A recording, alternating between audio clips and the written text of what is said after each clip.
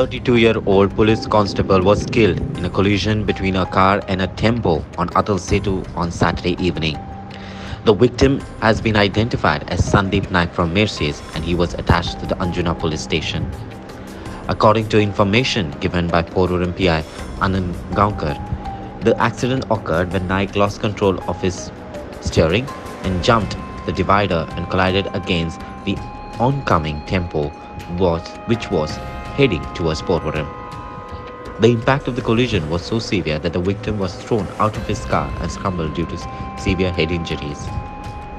The Portland police conducted a Panchanama and sent the body to Goa Medical College and Hospital GMC Bambolim for post-mortem. Further investigations are on, the PI said. Rishagun Gowde for Herald TV.